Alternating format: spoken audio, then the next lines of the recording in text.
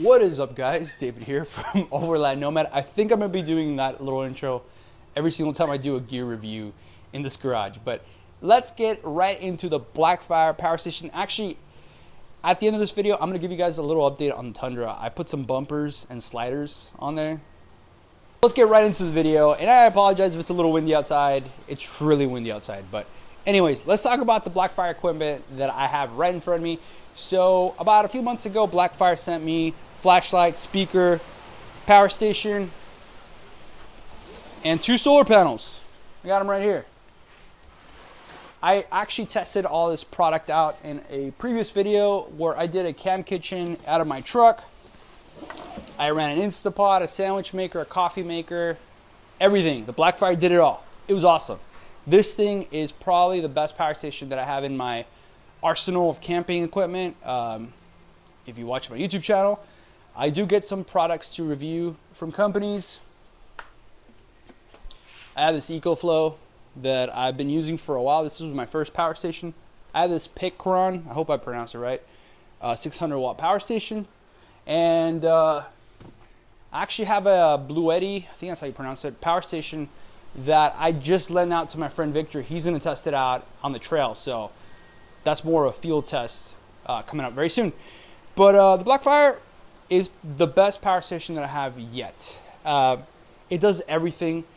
It absolutely, the design, I love the design on this thing. It's got these sturdy handles, and it's got, you know, I love that it has this area to put your charger. It's pretty nice, and it's magnetic too. But I did a lot of an in-depth review of the power station on that video of the Cam Kitchen, so go check that out if you want more specs and all that. But I wanted to give you an update on the equipment. I wanted to talk about my trip that I just came from. I just came from Mexico, and I know I hadn't told you guys on YouTube. I've been hinting it, and I posted stories on my Instagram. If you follow me on there, me and my dad traveled to Mexico with some other guys from Texas, and we met up with some guys from the area, and they took us out on a 3-day adventure in the middle of nowhere, in the mountains. It was amazing. It's probably the best adventure camping trip I've ever done so far, and I think that's gonna be very hard to beat. Just because of the culture, we're in Mexico, everything's just different than what you experience here in the US. But anyways, this is the equipment that I used over there. And one of the most important pieces of equipment that we had were flashlights. My dad, I handed him this one. This is a bigger Blackfire flashlight. One thing that's really nice about it, it's magnetic on the back, so it just sticks. And it's got 2 modes. It's got one light on the front and then one light on the side. So if you're facing it down, you can enable the lights on the bottom, and it'll just, you can see everything down below. Also, one nice thing about these flashlights is that they are USB-C rechargeable. So no batteries, you just plug it in, and it's USB-C, which is what we're using nowadays. So it's kind of nice that they use USB-C. This flashlight came in handy. It lasted about 3 days. This one also lasted about the same. This actually died that last night. I had to use another flashlight that I had on me, but it lasted 3 nights. For being this small size, it's really great. I carry this in my pocket along with my Leatherman multi-tool, and that was a perfect combination to have on me. That was my everyday carry on that trip, and I highly recommend them. They're really nice, really bright. This right here is the Blackfire speaker, Bluetooth speaker. It's got a magnetic backing, so you can just stick it on anything. I actually don't use this much on trips just because I don't really play music when I'm camping, because I'm usually filming it, and I can't have music playing. Whenever I'm not filming, I am playing music kind of low. I'm not one of those that blast music. I really don't like that. But what this comes in handy is in the garage. I use this a lot in the garage. I have a tool cart that is metal, so it sticks on there, and I love it. One thing I do have a problem with is that right off the bat, it's supposed to kind of clip here, and it broke. The little plastic broke, so it just kind of dangles, which is kind of annoying. Maybe that's something that they can fix later on. It's a tiny little fix, but it broke, so kind of a little disappointed. But this thing is awesome. It's loud, and it's a magnetic, which is the most important part, because I can just stick it on my truck. I can stick it on anything that's metal. So that's what I really like about it. But let's get right into the power station. So the power station itself was great. I use it to basically power or in charge any equipment that I had in the back of the truck. So my dad and I would set up camp. We would cook out of the tailgate. So that's where the power station was at, because I have a Walmart LED light that hangs in the rack. So that one just used a wall outlet, and I would plug it into the power station, which is not the best way to do it because you're wasting a lot of power on this thing, running the inverter on that plug. So it's better to use the cigarette lighter, the 12 volt on that, or USB, whatever. So we would have it on. We would have it there in the back of the truck to charge anything like phones or Apple Watches, whatever. One thing I didn't use it was to power my fridge. So I have the luxury to have some power stations that have been sent to me to review in the past.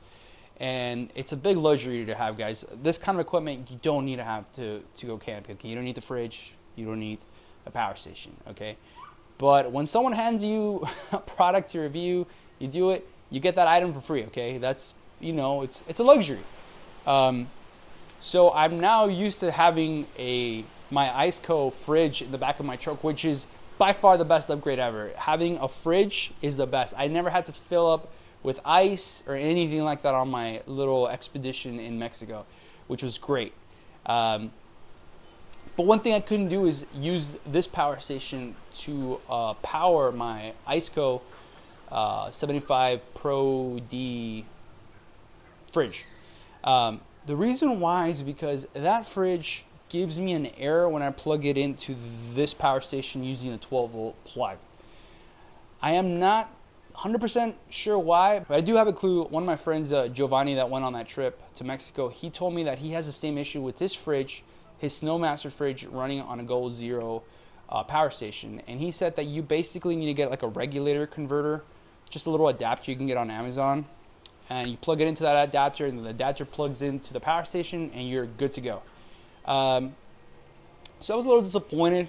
I don't know if that was a problem with Iceco, problem with the power station, but as you can see right now, I have this Set Power fridge that actually I'm going to be reviewing very soon. I've had this fridge for about almost 2 months. I took a while to do review videos because I really want to test them out and see what's wrong with them. This fridge, I've already used it on a trip, and I've had it running in my garage for like almost a month, and I've seen its pros and cons. But as you can see right now, it's plugged in to the 12 volt cigarette lighter, and it's cooling. When I started this video, it was at 80 degrees, and it's been basically draining this thing to cool, and I have no issues. So I don't know what it is, but this thing is working with a 12 volt. So okay, before we finish the video, I want to give you guys a little update on the Tundra. I got some bumpers and sliders on it, and again, I apologize for the audio. It's really windy today. I took the bed rack off today because I'm getting ready to mount the 4-wheel camper in the back. But let me show you the bumpers. So I had my friend Jacob make me some bumpers and sliders. He's the one that made the bed rack on the Tundra. And I'm gonna link his channel down below. He just started a YouTube channel. I've been helping him out, edit some videos for him. And he actually made a whole video of him making the bumpers and sliders on the Tundra. So go check that out. Go also subscribe. Please go subscribe.